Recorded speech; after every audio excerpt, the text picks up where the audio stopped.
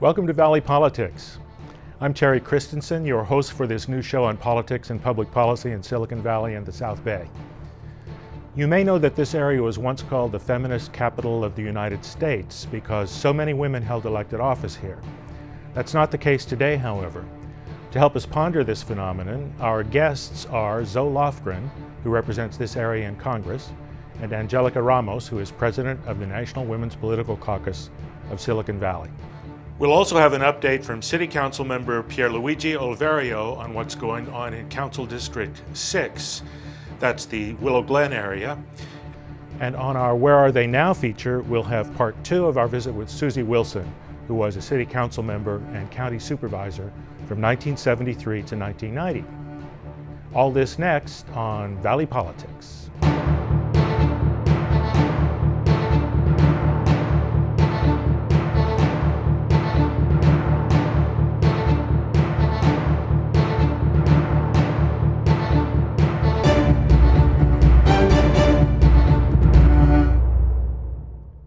Welcome everyone, and welcome Angelica Ramos, President of the National Women's Political Caucus, Silicon Valley, and Congresswoman Zoe Lofgren, an office holder in this area since 1979.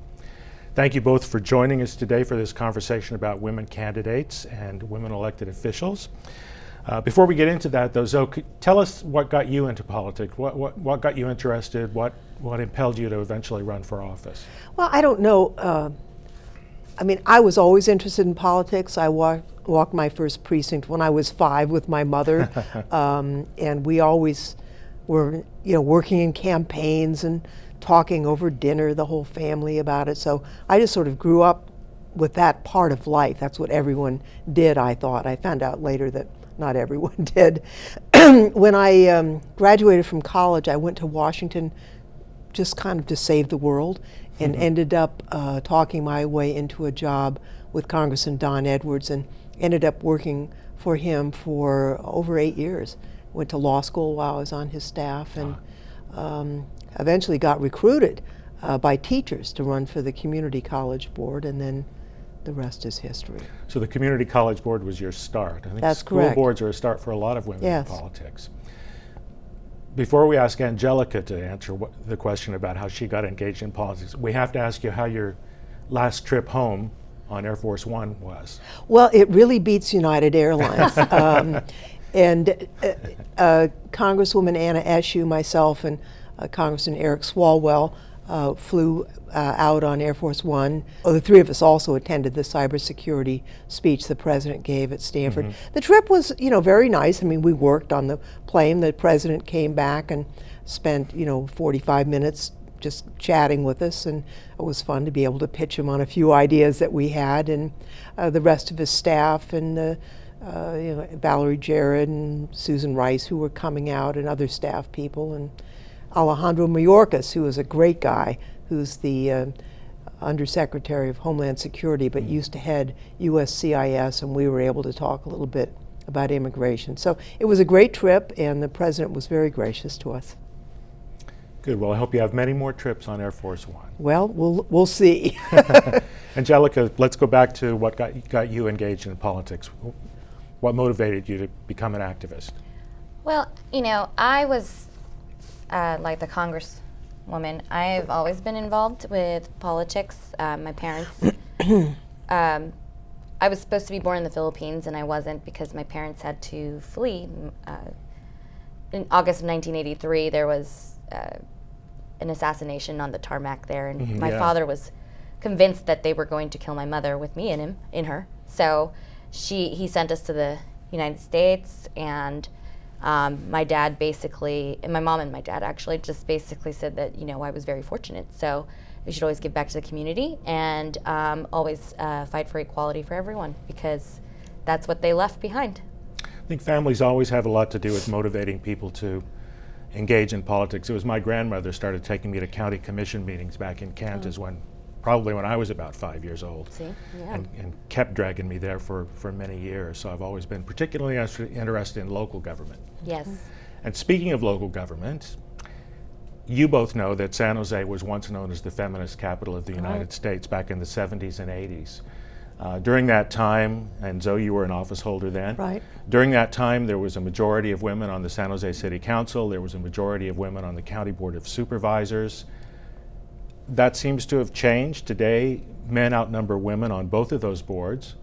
We did a little research on county boards of supervisors statewide, and the number of women county supervisors is actually a little lower than it was in 2002, so no progress there. And the same thing is true in the state legislature. It's the lowest number of women since sometime in the 1990s. What do you think's been happening? Why this decline of women elected officials, this decline in their number? Well, I think there are a number of factors. I mean, I would say that there are now 100 women in the Congress, which is an all-time high. It's still pretty low, but the highest number. I think, weirdly enough, term limits had a very negative impact on women in office. One of the things that women candidates oftentimes have a hard time doing is raising money. And obviously, you have to have some funds to run a campaign. I mean, my campaigns always were volunteer heavy, but you still have to have money to buy signs and send mail and the like. It's really hard when you're, for the first time, trying to raise campaign funds. It's easier when you're an incumbent to raise campaign funds. So with term limits, you've got the incumbents going out and the more difficult time of having to raise as a non-elected official. And I think that's had a very deleterious impact on women candidates. Term limits actually opened the door for women candidates when they were first imposed. That's right. Because there were a lot of men who'd been in office forever and ever, had to be termed out, but then it sort of backfired, I guess, as you're saying. I think it did, and then also, I mean, each time has its own era. I mean, we had Janet Gray Hayes as mayor of the city of San Jose, and she had such a powerful impact on other women. She certainly helped me by appointing me to commissions and boards and giving me an opportunity to shine and become somebody that people would think of as an elected official. And no one really did what she did. Other people have helped, but she was a remarkable person. Yes, she was. We'll come back to that, I think. Angelica, what do you think about the decline in number of women? You've worked for women candidates. You've got some real on-the-ground experience. What's going on? I have worked for successful and unsuccessful female candidates, and a lot of the problem, in my opinion, is in addition to lack of funding, it's lack of support. There are women out there who will run for office and just be raked over the coals in news outlets and just public opinion, because women in general have to be likable and qualified in order for them to be moderately successful in a campaign. Men generally just have to be likable. But that's not new, is it? I mean, I suppose not. No, not particularly. It's very much so. It has to do a lot with not having a structure for a pipeline. Because generally speaking, men are generally told when they're younger, oh my God, you're gonna be president, it's gonna be awesome. And younger women or little girls are told that they're so pretty. And so I think if we just start changing the conversation into teaching all children that they can be anything they want to be, we could probably start changing the conversation for that generation. What if we had a woman president? Would that have the effect on an effect on women running for office like Janet Gray Hayes did locally? Oh, I think definitely it would. I mean, people look to role models, and until President Obama was elected, when you said President of the United States, you thought of a white male, because every single president had been in that category. And now you don't think only that. And but it's only one gender. And if we have a female president, I think people across the country will have a more expansive idea of who the president can be. And that will mean who can be in public office will be expanded as well. Before we go on, I want to kind of take us back to a basic question, because the implicit content of our question today is that there should be more women in elected office. Do you both agree with that? And why would that be a good thing? Angelica, you start. In general, like, yes, duh. Yes, more women would be great, 50-50 all the way, you know. And the reason why is because women in general have a different experience than men. I mean, it's sort of obvious when you break it down like that and simplistic, but they do have a different viewpoint. They can talk about and understand the struggle of needing universal child care or paid parental leave or anything that would affect the economy. Women are very much so in tune to what would make that move for society as a whole. When you take a look at the Congress, I will say that there's more difference between which party you're registered in than which gender you are. You know, the Republican women are not advocates for child care or for family leave. Here, locally, almost all the elected officials are Democrats. I mean, there are, you know, a scattering of Republicans, but pretty much on the same wavelength politically. And I think locally, with everybody on kind of the same wavelength, you do see the difference between male and female candidates. Not that the male office holders are opposed to women's issues, but they may not be thinking about it as naturally as their colleagues who are female. Okay. We asked 20 smart, competent women who we know why they wouldn't consider running for public office. Here's some of the answers. Did you get a question like that? I did not. I did not either. Well, she's already in office, and we know you're going to run someday anyway. Oh, God. So some of the answers were family commitments. Yep. That was the most common one, especially for younger women. Loss of privacy, the negativity of current campaigning, and access to resources, especially money. Would you add to that list or scratch some things off it? I think those are all true, but they're not new, and that would be true for a lot of men as well. I know men who think, you know, they can't run because their kids are small, or you know, they need to earn more money before they can afford to go take the pay cut and do a public office thing.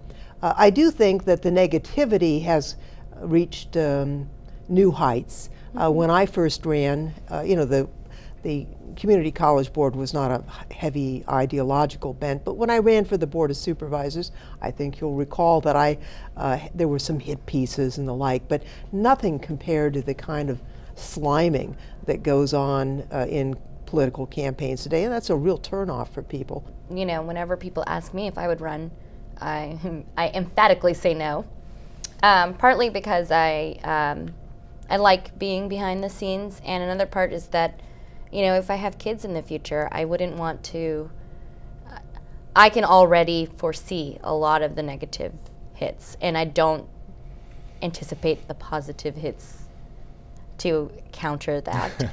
Another reason why is because there's a lot of just, in general, gender bias. Lots of women get asked questions that men don't get asked, like, what are you wearing? Or how are you able to raise your kids, etc. I'm wearing Perry Ellis today. Oh, You well, look very nice you too. do. In case you wanted You to look know. very nice. We're just about out of time, but there's still an important question, and that is what could be done to encourage more women to run for office. You know, I think it's as simple as this. Encourage the idealism that people have inside of them. You know, there's been so much negativity, and I think it's almost a campaign to make people feel that what they do doesn't make a difference. It's not true. And I think that looking back at my own life, you know, it's not always that easy to run for office, to be in office, and yet it's highly rewarding if you can make a difference for the country and for people. And if people can just reach in and feel that sense of optimism, then the other things don't really matter. Well said. Angelica? I would have to agree as well. And also, you know, activate our networks and ask them to kind of just say, no, that's not okay to throw around slime or negative hits. And just, you know, even if they're not your friend or who you support, just, I mean, I feel as if we provide a strong support system for women, they would feel more comfortable putting themselves out there. Okay. Thank you both very much. Thank you. Thanks, Terry. Now let's hear what some Valley residents have to say about today's topic. And then later, we'll hear from San Jose City Councilman Pierluigi Oliverio on what's going on in his council district number 6.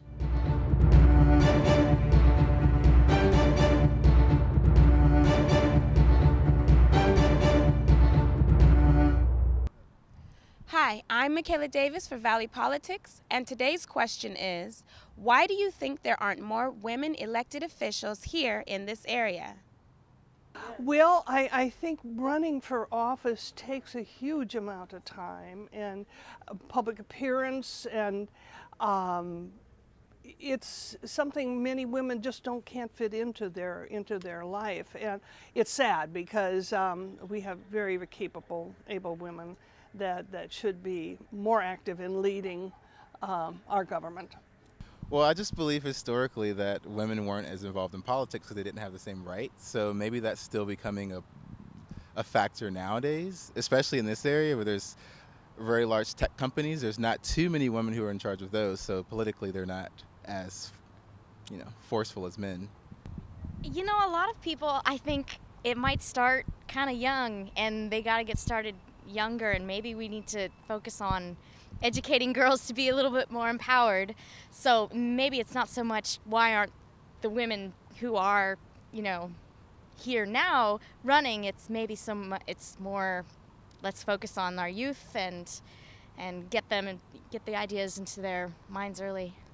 Maybe they don't think they're going to get elected. Sometimes you don't go after something if you don't think you're liable to get it. I'm Michaela Davis for Valley Politics. See you next time.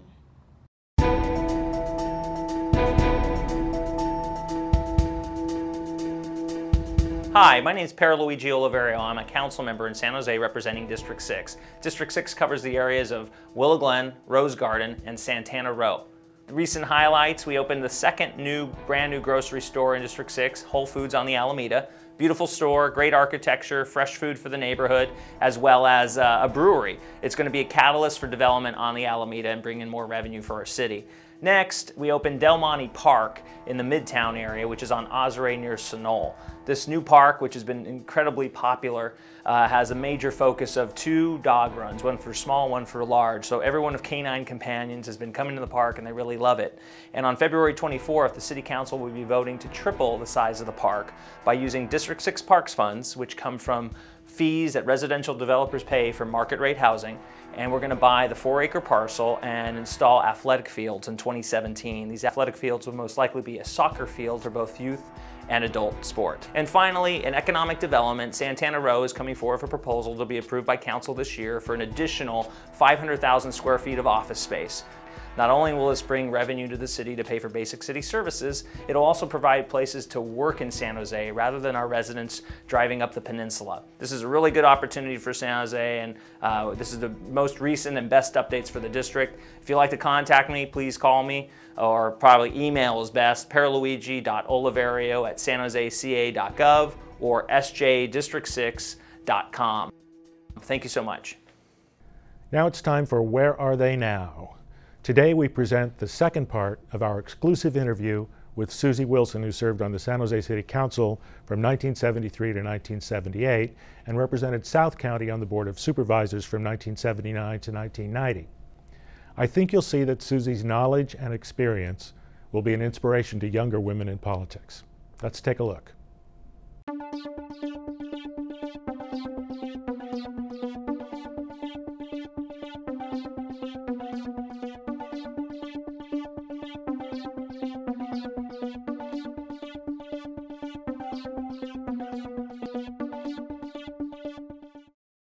When you were elected to the City Council at large, so that meant you were elected citywide, the whole city of San Jose. Yes. Before you left the council in '78, you endorsed a change in the way we elect our city council to districts. Yes. Why did you think we needed to do that in San Jose? Well, if you looked at the history of the city council, until Virginia Schaefer, who was the first woman that came on the city council, it was all men, all white men, all men from either the Rose Garden or Willow Glen.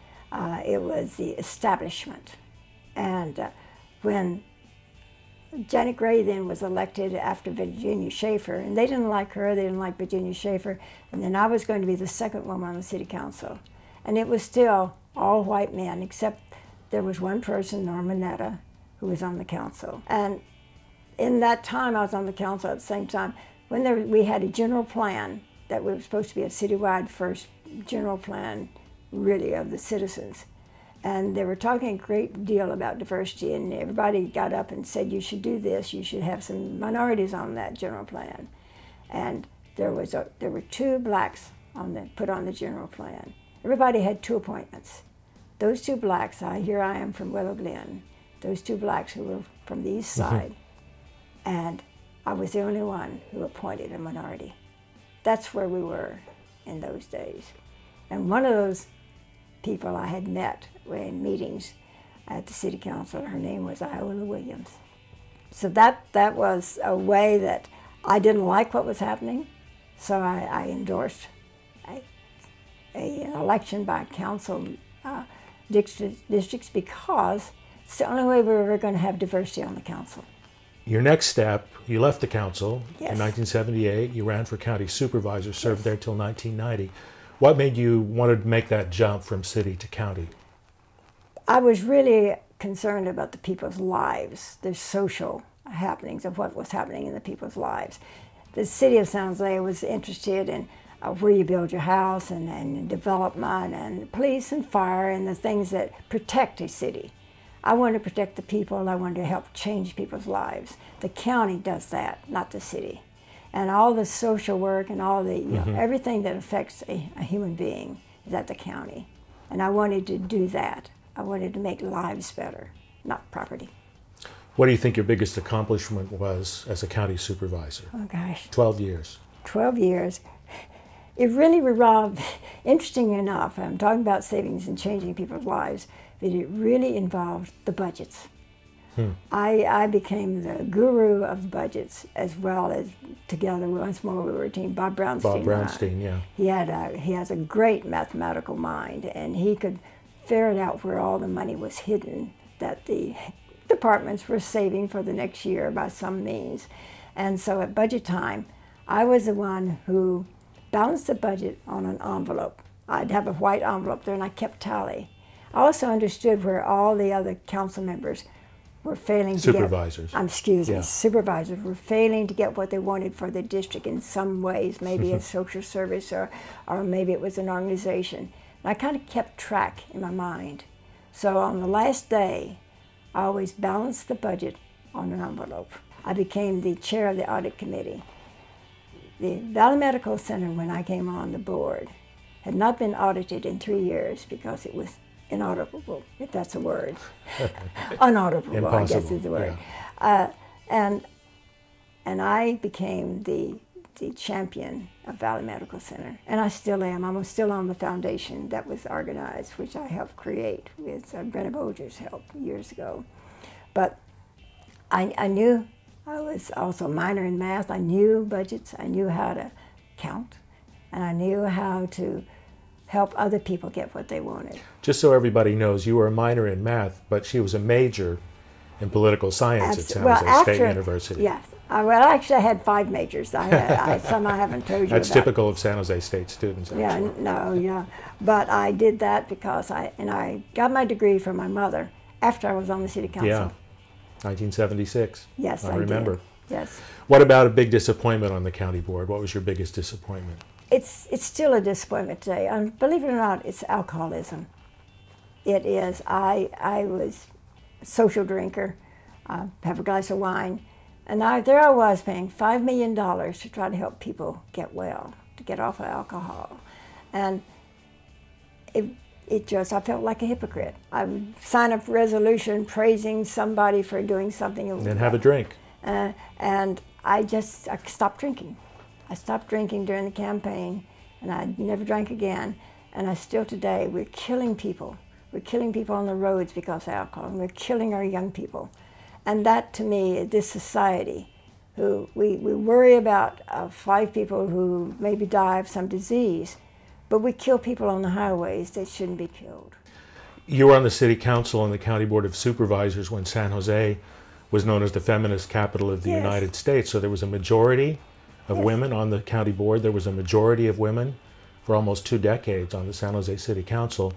Today there's 1 woman out of 5 county supervisors and 3 women out of 11 members of the city council. What do you think happened? Well, if you look at the time, of course, the first thing that happened was I was Betty Friedan, which I never even read a book. I didn't have to. I was already a feminist from the time my mother, who was a school teacher, taught me that just by the way she lived her life. But it was a time when the pay was not that good. Women weren't working, and they could if they were working, they could leave their job and take a lesser pay, and so that men couldn't afford to be on the city council by the 70s and by the 80s or 80s and 90s because there were two jobs in a home. And those offices paid little or nothing back then. Oh, I got $400 a month. $400 a month. Yeah, okay. Yeah, that was good. but nevertheless, so women could fill the job and not worry about the pay. And then, of course, women also then had to begin to get jobs because this became a two-job family community. And so they had to work. So you didn't have as many women who had the luxury of giving back to the community full-time. The pay increased, the pay kept increasing, and of course, more men could run. And they edged out, and women were still having to be the backbone of a lot of families. And there weren't that many women who had the luxury, really, of doing something as daring as being on city councils and boards of supervisors. You think there should be more women in office now, right? Of course. How could you make that happen? What has to be done to make that happen? What has to be done? You seek out women. And I was so proud. You were sought out. Yes, I was sought out. Yeah. You seek out women. I sought out a woman. I sought out a woman to run for the water district, and I found her. I didn't seek out anybody else, except I knew what I wanted. And other women have to know what they want in government to be able to help select those people that run. And you also have to have the courage to run more than one time. Back when I ran, I had a friend who ran. She lost by 7 votes, which meant if she'd run again, she would have won. I'm going to ask you to give some advice to a man now. Dave Cortese is going to be the president of the County Board of Supervisors this year. What advice would you give him? Dave has a big heart. He really does. And what I would say to him is, you've got the most power, really, of anybody in the county this year. And you need to learn really how to use that power until you achieve the goal you want to achieve. So you should pick something that is almost impossible to do and do it.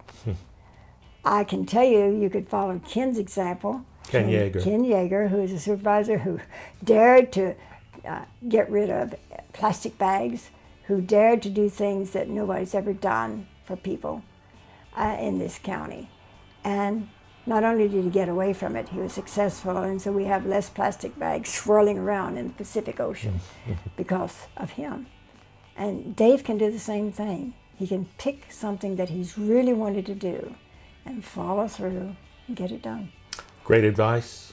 Thanks very much for your time, Susie. This was excellent. Oh, thank you very much. I hope you can see that, like Susie, you can make a difference in your community by stepping forward and getting involved. If you'd like to see the first part of this interview, please visit our landing page at creatv.org/valley-politics, or send us an email at valleypolitics@creatvsj.org. And remember to like us on Facebook, and feel free to post your comments about the show and suggest guests or topics you'd like us to address. And now that's all, folks. Thanks for watching Valley Politics today. See you next time.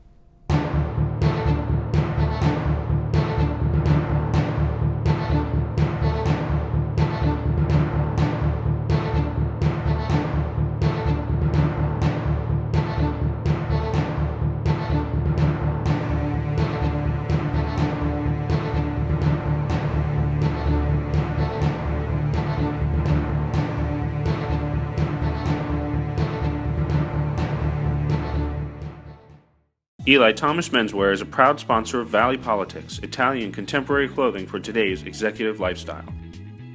Eli Thomas Menswear is located at 350 South Winchester Boulevard, next to Santana Row.